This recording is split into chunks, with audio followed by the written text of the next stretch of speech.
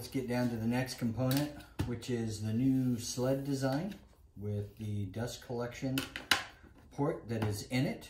The old dust collection port had a little plastic insert here, so it tried just drawing air from right here. It looks like with this one, they've enclosed this area with an inlet here for the bit to go in, hoping to draw that air out, down, and then through this hole here. So we'll go ahead and take a look at this real quick, take a look at the design principle. As many of you know, dust collection is near and dear to my heart. It's not just a cleanliness issue for me, it's a health issue.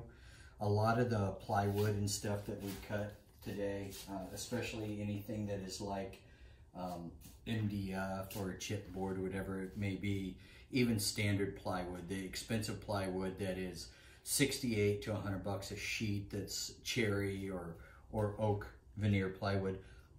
A large component of that plywood is epoxy.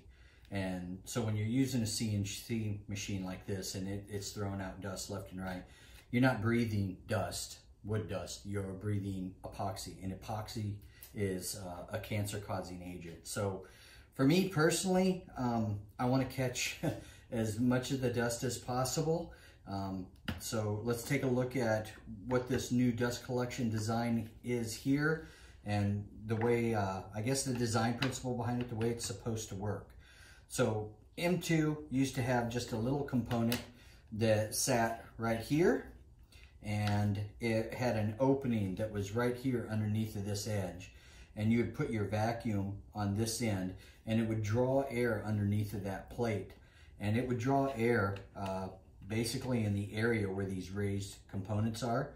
So just that small area right there, but the design was to pull it down and then out. The reason why it does that is because the way that the Z-axis assembly is designed, this Z-axis right here goes all the way down onto the board. So an effective way to get the dust out this way from the MakerMade engineering side is to basically, they take out a component of the board here, they drop that down, and then they run the dust underneath of this component here. So as you can see with the new design, it goes all the way to the end.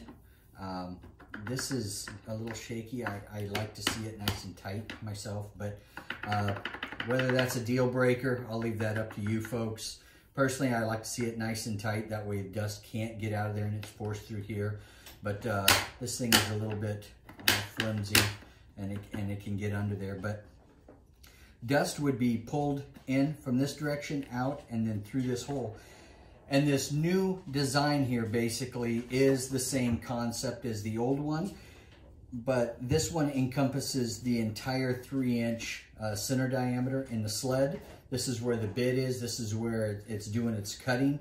And I would think that with this design right here, instead of having all of this open here and then just trying to draw it through a small area right here and down, what they thought of was if they enclose this whole area with just a smaller bit here, this vacuum will create that vacuum pressure in there as the bit's spinning, and it'll pull it straight down here. Good idea, good concept, right?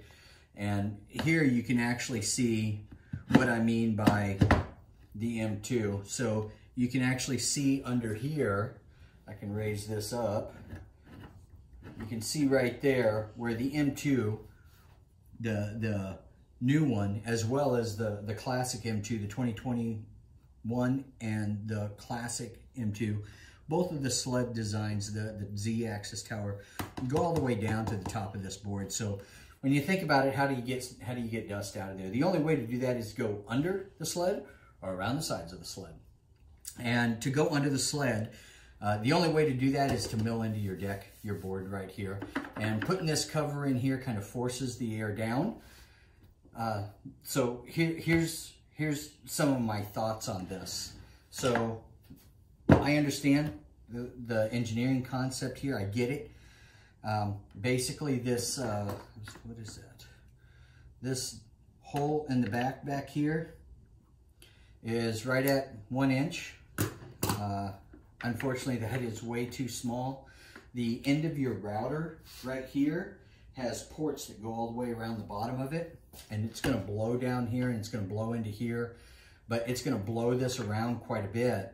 And this little 1-inch hole just isn't sufficient to actually pull that dust down through here. It's not going to have enough vacuum area. It's simple physics.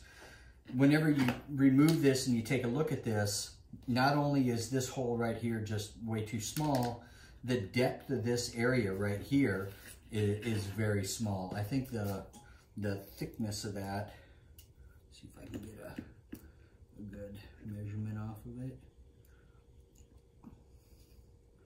Yeah, that's about the same size as the old design. So you're right at 0.39 inches. That is roughly, I don't know, 3/8 of an inch, close to look, just a smidge over 3/8, 25/64, somewhere in there. So the depth here isn't very much because this component here takes up this whole top lip. So when you put it on there's not much depth in there. So really what we're doing here is we just have a restricted airflow area in there.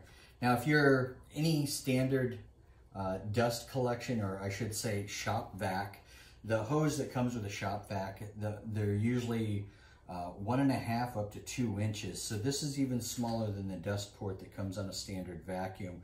I'd really like to see a little better design on this, something that clamps in there nice and tight. But even in doing so, I'm not sure if this is the right way to go with this, because A, you're taking away strength on your board. From an engineering standpoint, whether it's right or wrong or whether it's going to do it, I don't like the way that they've made my board here thinner than the rest of the board. I like to have that flat, and we all know that for these to slide around on our surface, on our cut surface, the design of the M2 requires this to be as flat as possible right here, simply to keep it level. Otherwise, if the thing is bowed at all in any way, the bit cuts at an angle, so it really messes up your cuts. So for me, my preference, not saying that this one doesn't work, but my preference is I don't like to have this here. I like this a solid board. The other piece that I see here is when you put this in, you don't have enough airflow. Just dynamically doing the engineering calculations, you don't even have close to enough airflow to pull this out. These bits right here are turning at, anywhere from 20 to 30,000 RPMs. They're flinging dust left and right, and it will get through this hole. And this right here, I noticed when I put it on, even though it is all the way down, I can still lift the back out. I can still lift that out. It moves. So yeah, that's the dust collection. Again, nice try, guys. I will say that. I get it. I understand what you're trying to do. But I think we're going down the wrong path there. I think you need to look at a different design. When we're looking at this design right here, of course, I have a tendency, a lot of you out there have purchased my dust collection systems, and probably for the same reasons that I have. It sits on here like this. It screws to the deck. It's solid sealing around there. It pulls air through here with two 1.5-inch ports on both sides. So I actually hooked this up to a 4-inch inlet on my 850 CFM dust collector. I can sit in here and I can drink out of an open glass. I don't wear masks. I don't do anything. It filters all the way down to 1 micron in the bag, so I'm definitely covered. But this is kind of the concept, right, is to enclose it, keep it there, don't let any dust out, and then evacuate the dust through these ports. With this one right here, MakerMade, I'm sorry, in my mind anyway, again, this is all opinionated, right? But in my mind, this still falls short. If I was to buy this new one, I guarantee you I'd have still designed something different. With the square area that's in there, whenever I sell these ports, whenever I sell these dust collection systems, I have to plug this. And this right here is just a standard plug. I literally just took this off the printer about 10 minutes ago. I'm trying to clean it up. It's getting ready to go out to a customer. But I took this and I went to put it on here, and I noticed that it's even smaller than the normal one. So that tells me that somehow this gap right here has even gotten smaller. So that means less area to pull the dust out of, less airflow, which is not the right way to go. But if I have to do this, if I have to sell these for this new unit here, I'd have to redesign this block to be thinner right here so it does fit down in there nice and tight. So compared to the old M2, the classic M2, with the new M2 in here, again, nice try. This one, I would still redesign it. I don't like it. I don't think it's sufficient enough for me and my, I guess my higher level of safety standards. I want to see it. I'm not saying that MakerMade doesn't want their people to be safe, their customers to be safe, but for me, this is just inadequate for dust collection right here.